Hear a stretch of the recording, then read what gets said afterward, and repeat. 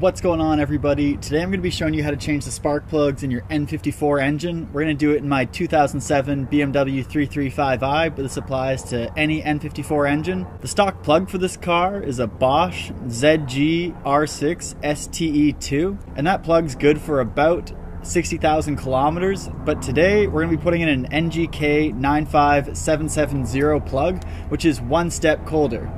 The reason I'm going with this plug is because I'm full bolt-ons and with meth injection running pump gas, so hopefully that'll help clear up some of my misfires and just help the engine run more steadily and smoothly on cold starts. The only downside with running this plug is that it has to be changed about every 24 to 32,000 kilometers or 15 to 20,000 miles if you're in the US. So that's twice as frequent as the stock Bosch plug, but this can handle a lot more power and should give a more reliable spark at these higher power levels. Let's get into it. The spark plugs are down underneath the engine cover here, and to get at the engine cover we have to take off all the plastic stuff at the top. It's a couple 8mm bolts that hold on your air filter and your side pods and your upper cowl. So pop those off, and then it's a couple 5mm that hold on the engine cover, and then we take out the coil packs and we get to the spark plugs.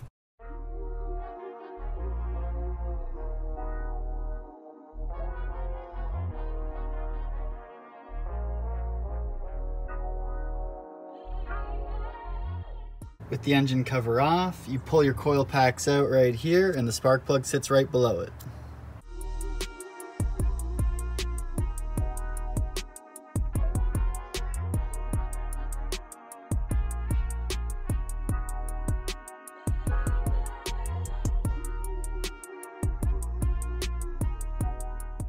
These are the NGK plugs I'll be using.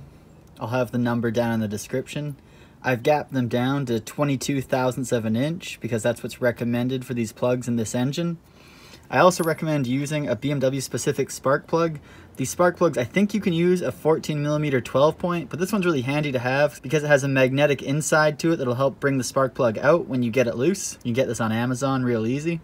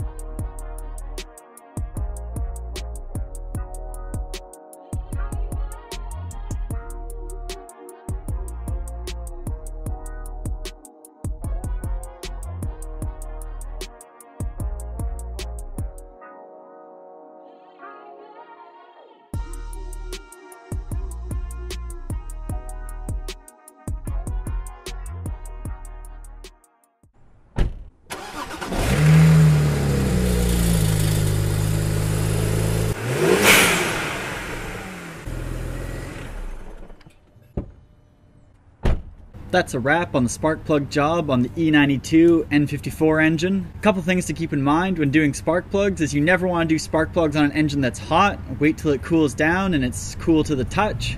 Also, whenever you're threading in spark plugs, it's one of those threads and holes you really don't want to cross thread, so when you're putting in new threads, start them by hand, wind them all the way down, and then tighten it up with a torque wrench. The torque spec for these plugs was 18 foot-pounds, so that's what I recommend you tighten them to.